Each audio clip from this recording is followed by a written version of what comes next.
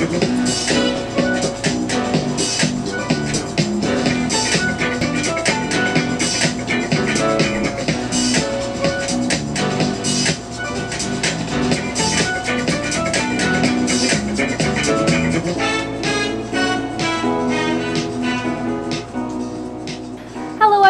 and welcome to my studio. I'm Amy Nicole, and I am so excited to be here with you today sharing the launch of my latest pattern. This pattern has been quite a while in the making. It's definitely been floating around in my head for way too long, and I wanted to get it out earlier in the summer, but things happened. So here she is. This is the Audie Playsuit. I'm wearing one. There's one here. I have another one to show you.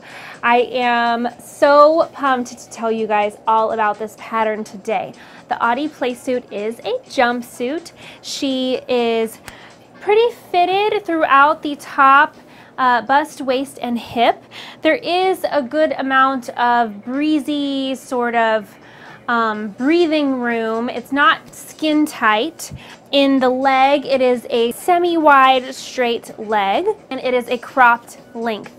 The bodice features princess seams in the front and in the back for view A and C. I will get to the views in just a second. We have spaghetti straps, we have a V neckline, a scooped back neckline, darts in the pants, and of course some slash pockets. The pockets are nice and deep and roomy. This pattern looks great in drapey fabrics, light to medium weight drapey fabrics that are opaque enough to be worn as a jumpsuit. The bodice is fully lined, so all of the pieces for the bodice are cut for essentially.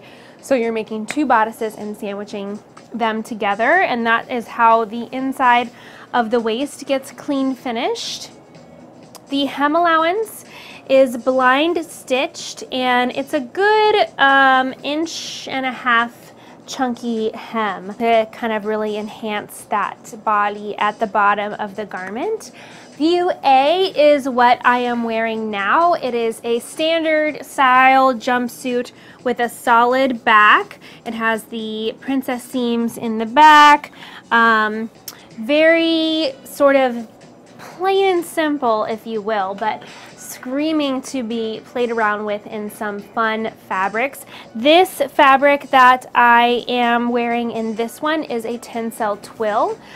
So it's super soft, very, very comfy. I've been wearing this when I'm traveling, like on a long car ride, or I had to fly recently, and this was my airport outfit. It was so comfy. So I highly recommend the Tencel twill. Do note, if you make it in something like this, to be sure to pre-wash. This is a view B, and this is sewn up in a silk crepe de chine, which is a gorgeous fabric for this pattern. Super flowy and summery. And view B has this beautiful cutout back. I have it just pinned on here because this form is a little bit bigger in the bust than I am, but I'll be sure to pop up some pictures as well. And then it goes straight across at the waist and has the cutoff back there. And the view B finish waist is finished with a waist facing. All views have a center back zipper, and the top portion of view B is fastened with a button and button loop. Super cute detail that I love, although I will say that view B is not for any days when you're going to need to be rushing to the bathroom, because it does take a little bit of extra work to get in and out of, but it was such a cute detail I had to go with it. View C is a shorts length version, perfect for summer. And view C has a overlay with a pleated peplum. Now, the pattern calls for the peplum to be pleated, but if you're not into a million pleats, you can also just gather it in. And this is just overlaid completely on top of just the regular jumpsuit itself. And in the back, there is a split back opening so you can access your zipper.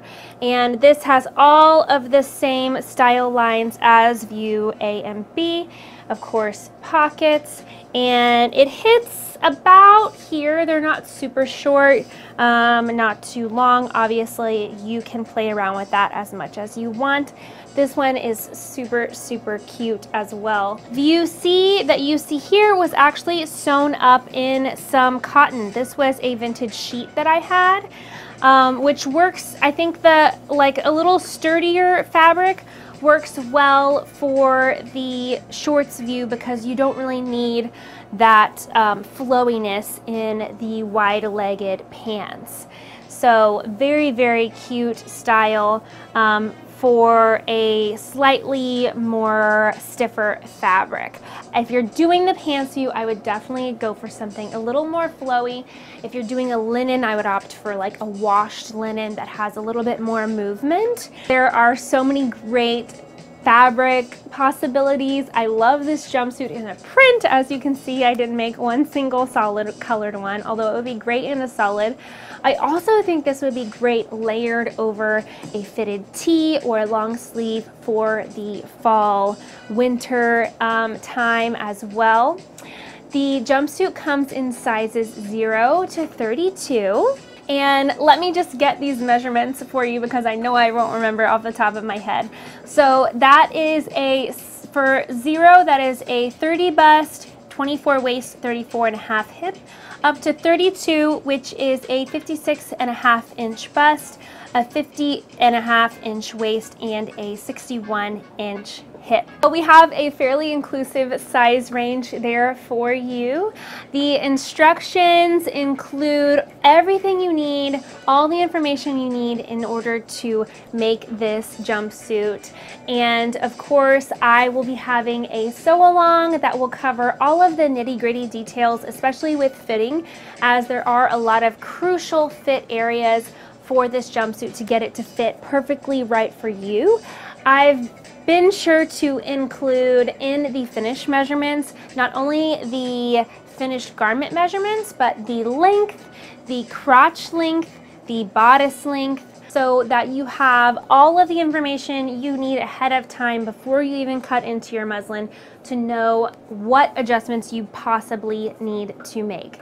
In the sew along, I will be covering a full bust adjustment for a princess seam, lowering the apex for a princess seam, doing a full tummy or full seat adjustment, as well as lengthening and shortening the rise of the pants portion of the jumpsuit to ensure that you get the right fit. As always, Amy Nicole patterns are drafted for folks of a height of 5'4" or shorter. So if you are taller, you should anticipate needing to make any kind of a few length adjustments. My instructions are written in my usual method of a assembly line. So you're going to minimize the amount of time you're going back and forth from your sewing machine to your iron. My testers really, really love this method. And even though it is a jumpsuit, she is a pretty quick to sew together. And it's so much fun to wear. I have been wearing mine non-stop all summer, and I cannot wait to see all of your Audie Playsuits out in the wild.